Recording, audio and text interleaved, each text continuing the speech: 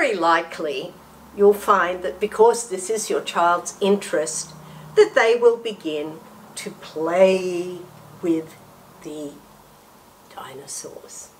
If you find your child is doing that, make a clear distinction between this as an Montessori activity and a play activity.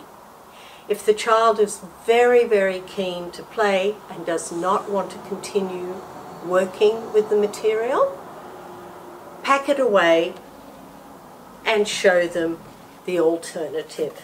Here you can see I have created a very simple, small world using glass pebbles, quartz pebbles, wood cut-offs, the background pictures from one of the dinosaur packets, and just some brown paper and plastic flowers, artificial flowers.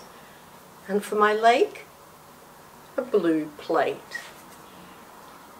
If my child really wants to play, then I've created an environment in which to play. This defines the boundary for playing as opposed to working.